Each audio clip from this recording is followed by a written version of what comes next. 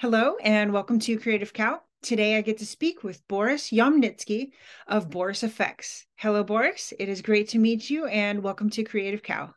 Hello, Brie. Very nice to meet you. Now, Boris has allowed Creative Cow to use the CrumplePop plugin to play around, use AI to reduce unwanted background noise, to remove pops, to remove auto sounds in the background, and level out noise. Boris, would you like to introduce CrumplePop from your point of view? Sure, yes. First of all, yes, Boris FX have acquired assets of CrumplePop just a few weeks ago, maybe more like a month ago, with the idea of creating a AI-based audio solution specifically for video editors. And I'm talking audio restoration here, where many of Boris FX customers who use our visual effects and compositing products, they oftentimes face the issue of not so great sounding audio because of mostly recording problems. Sometimes you have to record outside, you have to record in a big room with a lot of echo. Sometimes the microphone is too close to your mouth or hidden in your shirt. And that creates all kinds of distracting audio imperfections that obviously everyone has to deal with. And some of our customers have big audio departments with audio engineers sitting in the back room somewhere with multi-$100,000 equipment to their aid, and with ages of expertise and education in audio engineering, and they can deal with some of these problems. But many of our customers are actually, just one guy or small team operations where they have to fix the interview, or they have to fix the YouTube video, or sometimes even the broadcast. If it's shot outside with traffic noise, with weather, with wind, it's all pretty distracting. So CrumplePop come to the rescue here, because CrumplePop software is pretty unique in that it's using AI technology, AI models to deal with those imperfections. And AI is very uniquely suitable for dealing with such things, because sometimes it's very hard, as we all know, to tell what is noise and what is useful sound signal. And traditional DSP, digital signal processing methods and tools, they help in that respect. And this is where very educated and sophisticated audio engineers can deal with that and can sometimes come up with decent results. But AI does it kind of automatically. It's just a one button push. There aren't that many controls that you need to worry about. It's just, you apply an audio effect in Adobe Premiere or DaVinci Resolve currently, and the noise is gone. That traffic noise in your background is gone, and the voice is loud and clear. High quality video to your existing Dante audio network. High quality video to your existing Dante audio network. So that's the specific purpose of this product family. And what excites me the most, of course, is that evidence of the success of the AI technology being applied here. And Boris FX has at this point, about 6 years of working with AI. And we have an internal AI project, which, by the way, just a few weeks ago, we have shipped the first AI-based features in the first product where we implemented that. That's Boris FX Silhouette. And this is where we deal with the traditional compositing process where you degrain your plate, you do your compositing, then you regrain it.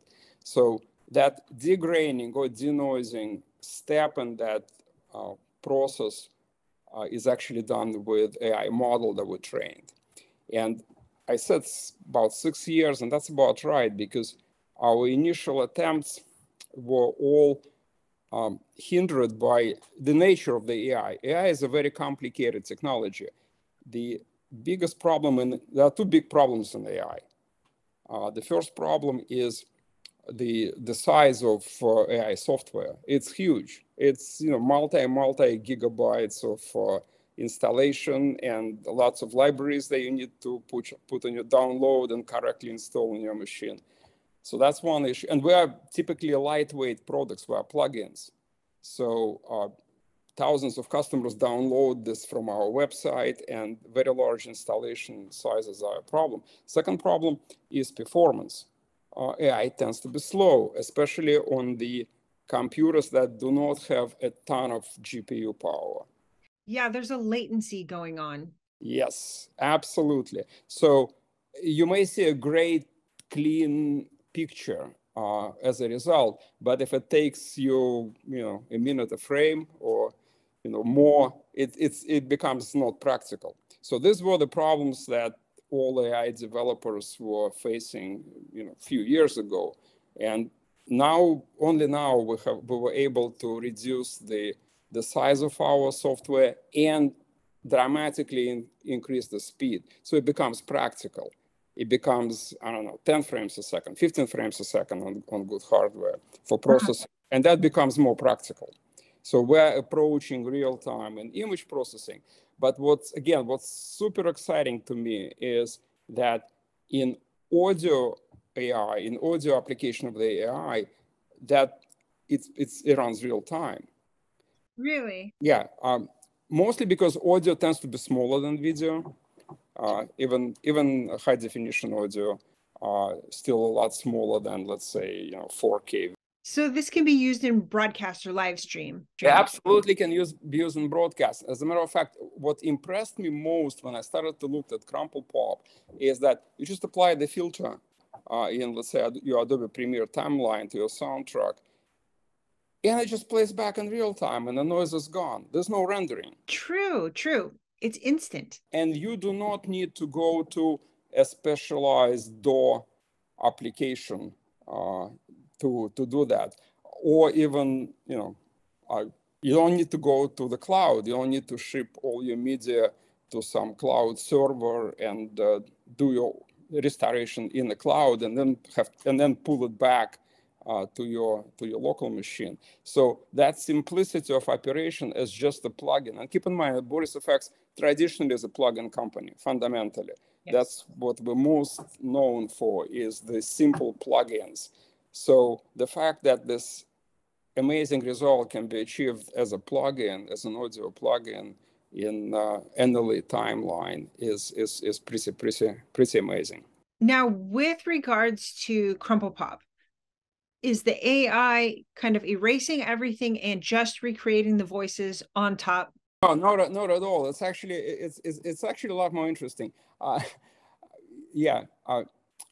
it does is the model, we call it a model. It's basically a piece of software, right? The model is trained on what's called a training set, and a training set consists of samples of clean audio versus the same sample of original audio with the noise. So with noise, without noise, with noise, without noise. And we're talking about thousands of samples. And someone who is human, obviously, would have to create those samples. You have to record them, you have to clean them up, you have to listen to this. You see, a lot of this process is about listening.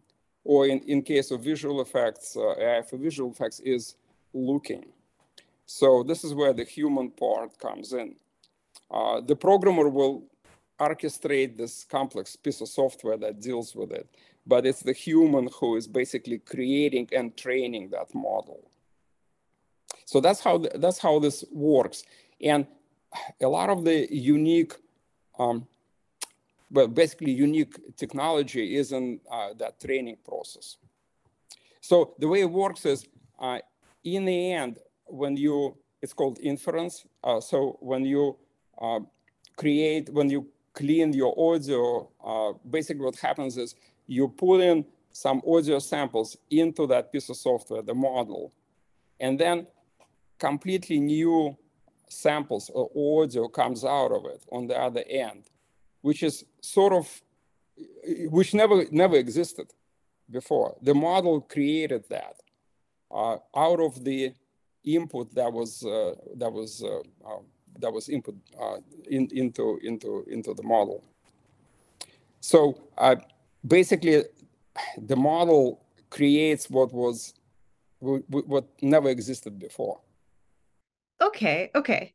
So it's basing everything on patterns then. It picks up the patterns in previous samples, and then you introduce a new clip and it outputs what it believes that audio should sound like based on the patterns. Right, exactly, yes. So pretty amazing. Yeah, no, it is very amazing. Yeah, it's not that it actually just deletes certain, signals or certain samples, or not at all. It basically creates a brand new piece of media, which just does not have that specific noise characteristic.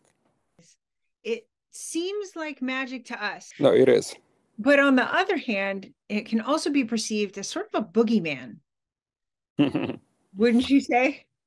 Yeah, there's been a lot of talk, especially in the past couple of months since ChatGPT came out, and then stability AI, generative AI became available. And yeah, well, definitely this proliferation of machine learning in our lives in general, and especially in the media and entertainment industry where we all work, is very dramatic. It's a seismic shift, essentially. It's a disruptive technology, which obviously will create winners and losers as always. I always compare this with, let's say, digital video and digital broadcast of the past, or creating developing new non-linear video editing as opposed to linear systems, analog systems, which are tape-based, right? All these big shifts in the technology redefined our industry. And I've been part of that. In the mid-90s, I was at a very, very early NLE development and visual effects for NLEs, the Media 100, the Avids, D-Vision, some other systems of the time. So I have experienced that transformation many years ago, 20 years ago, 25 years ago. And I can sense this now that machine learning is definitely going to create big changes in our space. But from my point of view, the changes are good. We'll create more media, we'll create it faster. There's definitely a growth in consumption of media assets in the worldwide. We all watch more content, and the demand for new content is growing. So how do we meet this demand? Definitely AI is going to help us there. Absolutely. Just even the fact that you can throw in a plugin and AI can clean up your audio, or AI can clean up your video, or very quickly enable you to achieve the results that you're looking for with your project. That's a big game changer. It's reducing costs. It's reducing the time to delivery. It's all positive. Yes. Do you see any negatives? Any fears that you have? I personally really don't, because I obviously we all read and hear about concerns about creativity, concerns about basically. What I think is, in the end, there is this person or human that is in control of the project. So AI can provide different choices. Let's say generative AI can provide different options, different choices, but then a person would definitely look at the results and make a choose the result that person, the editor or director or producer, is looking for. And that choice would be what people, what customers or viewers would be presented with. So you're not worried about the machines rising up? No, not at all. I'll give you that example. We as humans, I always think about it. We as humans, when we, let's say, we listen to music, or we look at paintings, or we read novels, right? We always try to identify with someone who created that, and that would makes us happy. This is what makes us interested in listening to music, or looking at paintings. And we try to put ourselves in place, like, what if I created that music, or what if I made that painting, or what if I created that movie, right? You kind of like, you get into someone's mouth. I don't think I'm interested in thinking that what if that machine that wrote that music. See, I don't identify with machines, so I really think that it's the human in the end that would be, that would be interesting. Boris, thank you so much for meeting with us here on Creative Cow. It was a pleasure to meet you and to speak with you about CrumplePop and AI. My pleasure. It was a pleasure to talk to you. Thank you.